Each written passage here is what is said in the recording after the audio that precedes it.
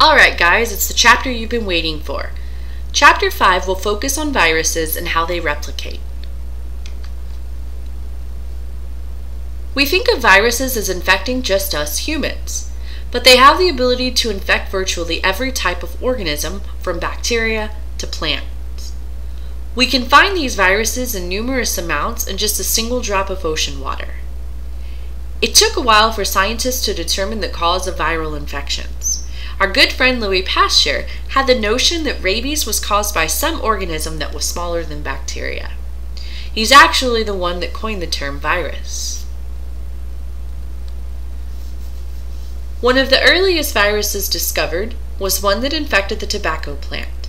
It was later that Loeffler and Frosch identified a virus that caused foot and mouth disease in cattle, which is similar to hand, foot, and mouth disease in humans. Scientists discovered viruses when they realized that whenever they ran infectious fluids through a filter, the filtrate was still infectious. This proved to them that something smaller than a bacteria, which the filter was intended to trap, caused disease. So there are a lot of questions researchers and scientists have about viruses. They wonder if they can be considered true organisms, as well as how do they help in the development of our three major cell types. They also question what specific characteristics they have and how they play a role in disease. The big question is that how can something so small and something that's not considered a cell be responsible for worldwide pandemics and death? There are also links to cancer as well. There's a big debate about these viruses. On one hand, they can't replicate unless they have a host, so they should just be considered infectious agents. On the other hand, even though they're not cells, they are complex enough to control cells to synthesize what they need. When the viruses infect cells, they have the ability to alter the genetics of that organism. We know that they played a role in the evolution of our three major cell types. An interesting fact is that a small portion of our DNA contains a small percentage of DNA that comes from viruses. They even make up to 20% of a bacterium's genome. The viruses are considered to be parasites, as in order for them to replicate, they must infect a host, whether it be a human or a bacterium. Once they invade the host, they hijack the cell's machinery for its benefit. Let's discuss some key facts about viruses. We just mentioned that they're parasites and that they are found in abundance on Earth. Much like bacteria, they're ubiquitous, meaning we can find them anywhere. They're much smaller than bacteria and are not considered to be cells. They're made up of a capsid, which is a protein shell that surrounds their genetic information. The genetic information that they possess is either DNA or RNA, but it can't contain both. This DNA can either be double-stranded or single-stranded. The same goes for RNA. On the surface, they have spikes, which enable them to attach to a host cell and invade. These spikes are very specific, much like a key is specific for a particular lock. Once they gain entry, they use the host cell's enzymes to make more of itself. They do so because they don't have the specific enzymes for basic reactions and synthesis of proteins.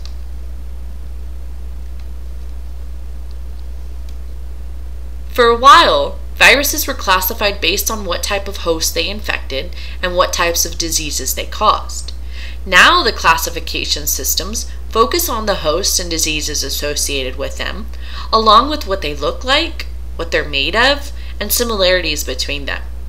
As of now, there are 8 orders and 38 families, which can change in an instant.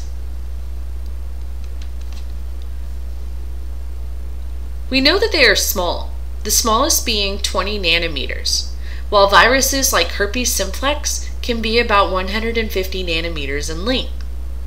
Some are so thin that it's even difficult to visualize with an electron microscope. This picture shows the relative size of bacteria compared to the largest of the viruses and the smallest.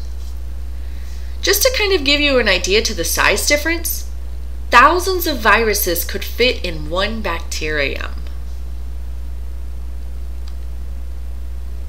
Here are some electron microscope images of some viruses. When we look at viruses, they don't look like any cells, and they don't have the tools required for metabolic processes or protein synthesis. All they have are structures that enable them to bind to a host cell and enter it. They have the external capsid, genetic information, and maybe a single enzyme or two. This capsid that surrounds their genetic information is made up of proteins, and when we consider it, along with the nucleic acid, we call it a nucleocapsid. If a virus just has this nucleocapsid and no additional outer structure, it's considered naked. Those viruses that have an additional structure that surrounds a capsid are called enveloped viruses. Typically, this outer envelope comes from the host cell's membrane, as the virus takes a piece of it when it's released.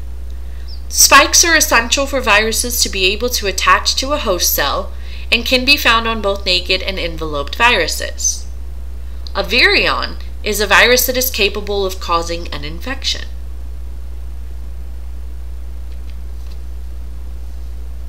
Figure A shows us the naked virus with the capsid, spikes, and nucleic acid. The enveloped virus in B looks very similar, but in addition to the capsid, has the outer membrane.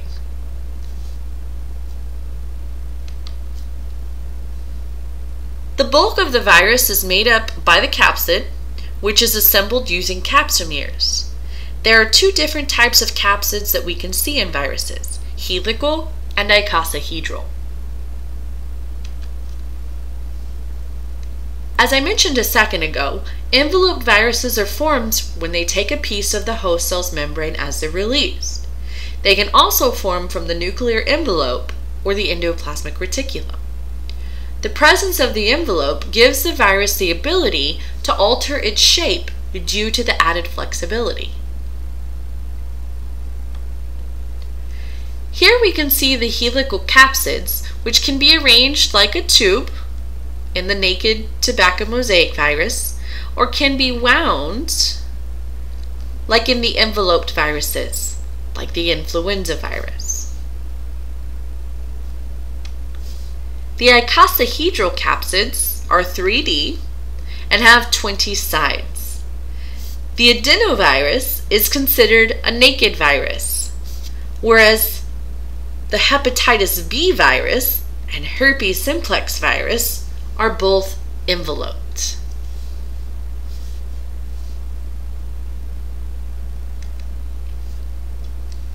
Then we get these guys that look like aliens.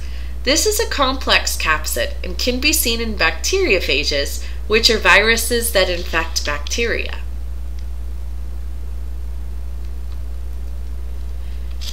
The genome of a virus differs. Some have DNA, while some have RNA as their nucleic acid. The viruses don't have a significant amount of genes. The hepatitis B virus only has 4 genes. Some herpes viruses have hundreds compared to E. coli, which has about 4,000 genes, and us, who have 20,000. They have genes that they need to invade a host and take over their machinery.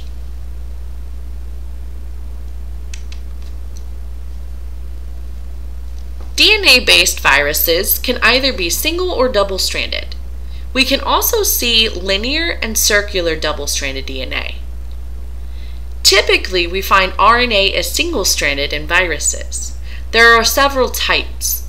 Positive sense RNA can automatically be used to make proteins, while negative sense RNA has to be converted to positive sense before proteins can be synthesized. Sometimes, genes are found on their own piece of RNA, and these are considered segmented. Retroviruses are unique in that they have special enzymes that enable them to make DNA from RNA.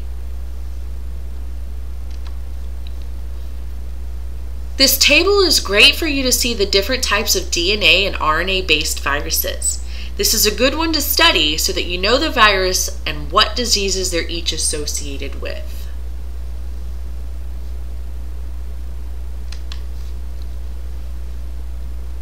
Viruses come pre-packaged with enzymes like polymerase, which can be used to make DNA or RNA, replicase that can be used to copy RNA, and some retroviruses have reverse transcriptase, which they use to make DNA from RNA.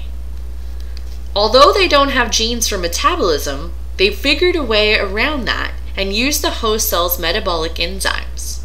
Sometimes they even take things away from the host, like ribosomes and tRNA. The way that a virus gains control of the host and replicates determines how it's transmitted, what type of damage it does to the host, how our immune system responds, and how we control the spread of them.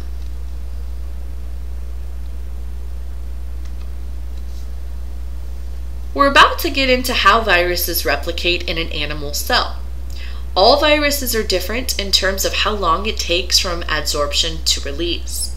It could be 8 hours as in poliovirus or 36 in some of the herpes viruses. Let's look at adsorption or attachment. The only way that a virus can invade a host is to have the correct key to get in. It has to have the appropriate spike to bind to receptors on the surface of the host cell. The host range is that there are only certain cell types a virus can infect. For instance, hepatitis B can only infect liver cells in humans, while poliovirus can infect humans, apes, and monkey intestinal and nerve cells. Rabies can target a wide variety of cells in all mammals, so it kind of has a master key, if you will. If the host cell doesn't have the appropriate receptor, the virus can't attach and invade. This is why a dog's liver cell cannot be infected with humans' hepatitis A. Viruses are also specific as to what types of tissues they infect. The hepatitis viruses infect the liver, while mumps targets the salivary glands. Here we can see the virus using its spikes to attach to the receptors on the surface of the host cell. You can also see that it's an enveloped virus. The next step in the life cycle of an animal virus is penetration, followed by uncoating. In some cases, the entire virus may enter the host cell, or it may just be its genetic information. Whenever a whole virus enters a host, it happens via endocytosis. With an envelope virus, the envelope fuses with the host cell's membrane, which then releases the nucleocapsid inside. In Figure A, we can see the attachments using the spikes, followed by the engulfment or penetration into the host using a vesicle. Once it's in, it makes itself comfortable and strips down, which releases the nucleic acid, in this case, DNA. This uncoating allows for the DNA to be free for replication and protein synthesis. In Figure B, we see the attachment using the spikes as well, but it's a little different in that the envelope fuses with the cell's membrane. The nucleocapsid enters the cell rather than the entire virus. Uncoating then occurs like we see in Figure A. Once the virus is in and has made itself comfortable, replication then begins. If it's a DNA-based virus, this occurs in the nucleus of the host cell. If the virus is RNA-based, then replication occurs in the cytoplasm. Of course, retroviruses like HIV work a bit different and can synthesize DNA from RNA.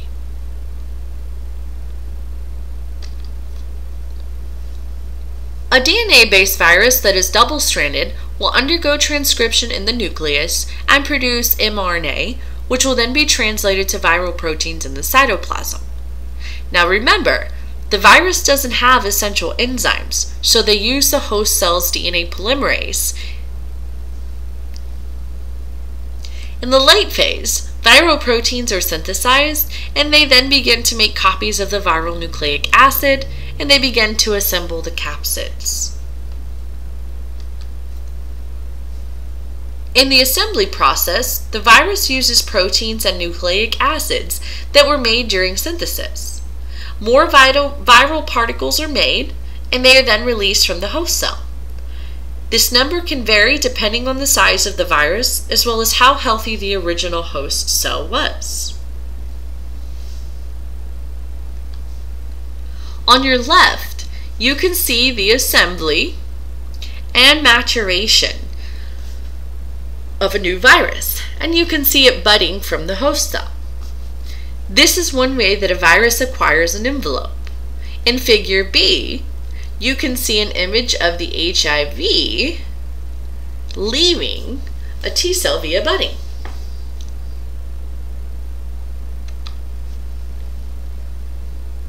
Let's briefly run through the stages again, but for RNA viruses. Adsorption or attachment is when the virus uses spikes to attach to specific receptors on the surface of the host cell.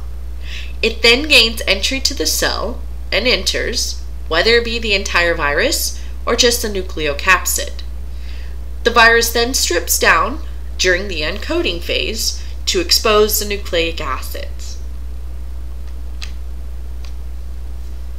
Next up is synthesis, which is the creation of new viruses. Single-stranded RNA positive goes to work immediately, and viral proteins are made from it.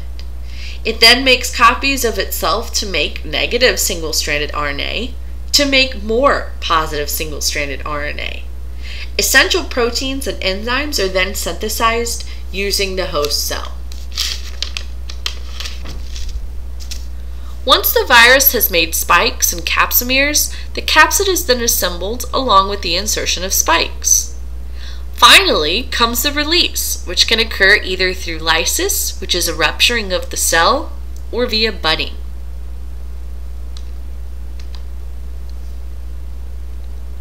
The host cell can see different types of damage, and these changes are called cytopathic effects. The shape of the host cell may change, along with its size. There may also be disturbances on the inside of the cell. Inclusion bodies, which could be a collection of viruses in the cell or damaged organelles, may be seen. Sometimes, a lot of host cells that have been damaged come together and appear to be giant cells, as in respiratory syncytial virus or RSV. As the damage accumulates, most host cells are killed. On your left, the image shows epithelial cells that have been infected with herpes simplex virus. You can see the large syncytia that have formed. On the right, we can see inclusion bodies formed by cytomegalovirus.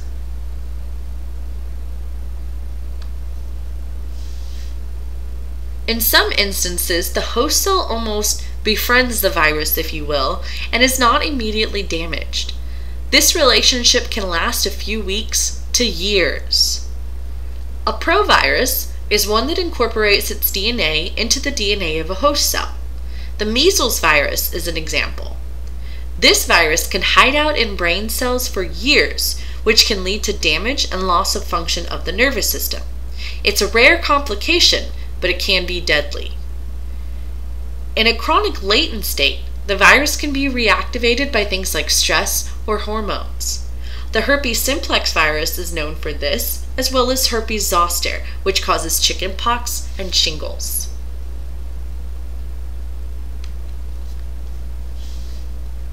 There is a moderate percentage of cancers that are linked to viruses. What happens is this process caused transformation, in which the viral genes directly cause cancer, or they produce proteins that prevent the host cell from tightly regulating the cell cycle.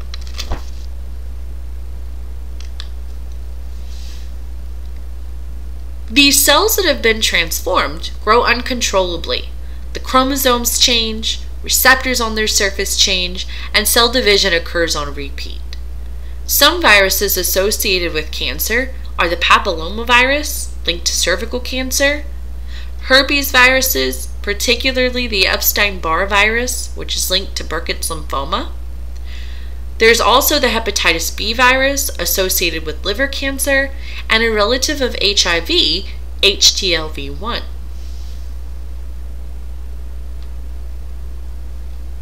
Let's look at the effects of these oncoviruses. Some may incorporate the viral oncogenes into the host cell's DNA, which leads to viral proteins that affect growth regulation. Some viral genes directly have an effect on the host cell's oncogenes and turns on expression of them, again leading to uncontrolled cell growth. Some oncoviruses produce viral proteins that affect the host cell's ability to regulate growth.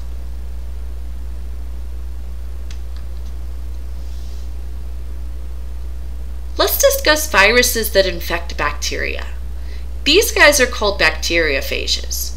The majority of them are double-stranded DNA based, but some have RNA as well. Typically, what happens when a bacteria is infected with a virus, it undergoes changes that make it more harmful to us. It's a complex nucleocapsid, and then it doesn't have the spikes as we saw in animal viruses, but it has tailpins and fibers that it uses to attach and penetrate.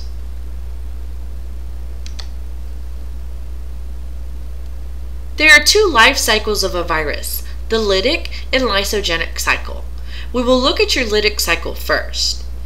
The first and second step are the same as an animal virus. We see adsorption and penetration. There's no encoding, rather the bacteriophage jumps to the replication and synthesis stage. It then starts assembling new virions, and after they mature, they rupture the cell and are released. In the lysogenic cycle, after penetration, the bacteriophage may incorporate its DNA into the bacterial DNA. This may provide beneficial genes for the bacterium, such as toxin production. It can then revert to the lytic cycle. As I mentioned, in this lysogenic cycle, a prophage is formed, where viral DNA has incorporated itself into bacterial DNA. Induction then occurs, where the cell then becomes active and starts replicating and reverts to the lytic cycle.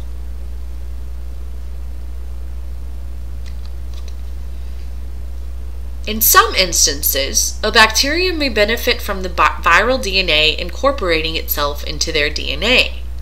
The term lysogenic conversion is used to describe situations in which bacterium gains a trait it didn't have before from a bacteriophage. C. diphtheriae, before being infected with the virus, was non-pathogenic, but after a virus infected it, it gained the ability to produce a toxin and be harmful to us. The same goes for Vibrio cholera and Clostridium botulinum.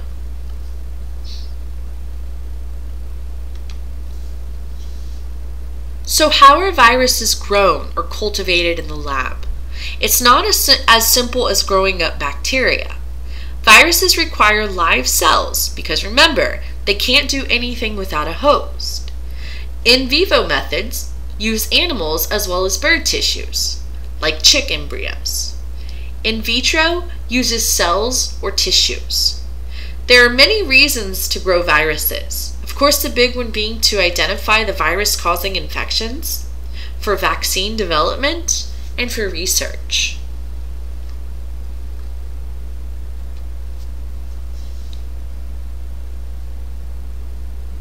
There are a wide variety of animals used, including mice, rats, and rabbits. Sometimes insects and non-primates are used. We talked about specific receptors for the viral spikes to bind to, so that determines what animal is used as well. Bird embryos are often used as it has all the nutrients it needs to survive and it's a sterile environment. Researchers use tiny holes to inject the embryos with the virus they're trying to grow or study.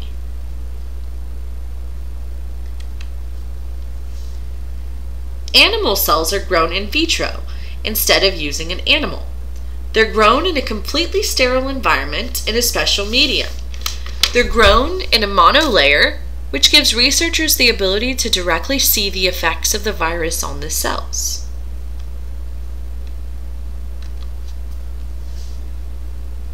Researchers can make observations to determine if damage or lysis occurs. They can visually detect plaques, which are clearings seen in the cell sheet.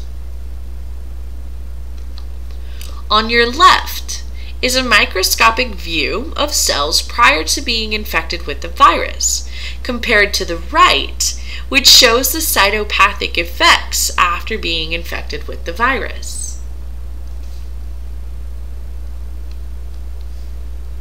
Bacteriophage damage can also be detected by the observation of plaques on medium in which bacteria are grown on.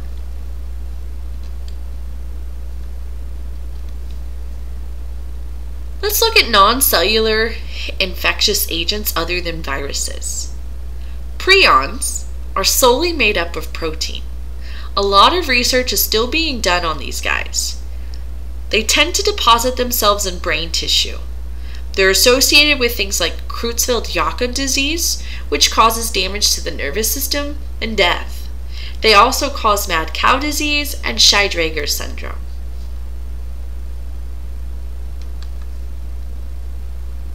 Satellite viruses rely on other viruses. The adeno-associated virus was once only thought to replicate in the presence of adenovirus, but that's no longer the case. The delta agent only expresses itself if hepatitis B is around and can exacerbate damage to the liver.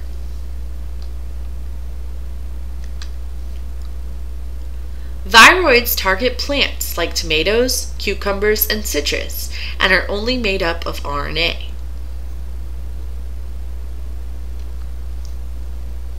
It's almost impossible to determine just how many viral infections occur worldwide.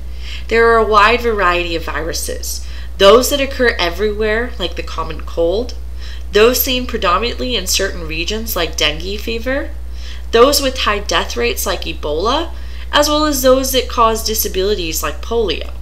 We will be discussing in detail all of these later this semester. Last but not least, how do we treat viral infections? Antibiotics don't work because there's no cell wall or enzymes for them to target. The problem with the development of antivirals is that it's difficult to find drugs that will focus in on the virus and not damage the host. The majority of drugs developed target one of the stages of the virus's life cycle. It's easier for us to prevent viral infections through the use of vaccines rather than to develop antiviral drugs.